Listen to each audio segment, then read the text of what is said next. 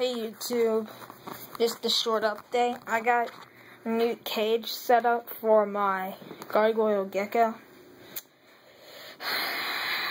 I got this whole little Exoterra cage from a pet store that's near me, and it works pretty good. And she's in the corner over there. I got her a stick, and that's her old plant. She's got her food bowl down there, and I just sprayed her cage. And for him, I got him a new heat lamp, or a new heat bulb. And he's doing pretty good. It's going pretty fast up in there.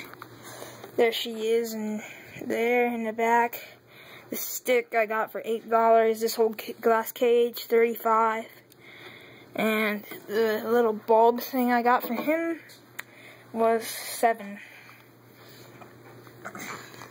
So if you do the math, I don't know how, but that place was expensive, okay? Oh, but this is the light that I got for my gecko, but it charged me $60 for all this crap.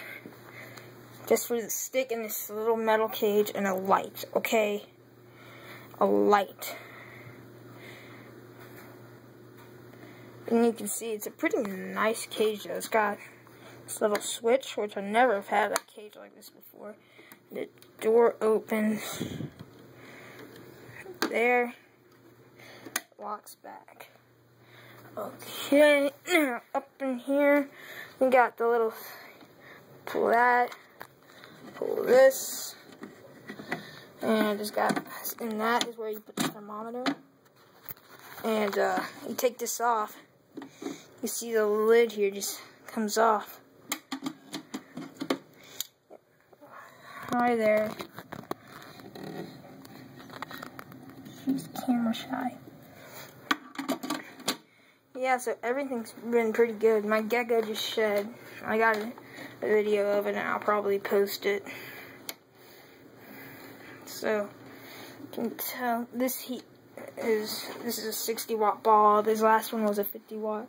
So it's getting almost to 90 up in there. So that's a little update. Thank you for watching.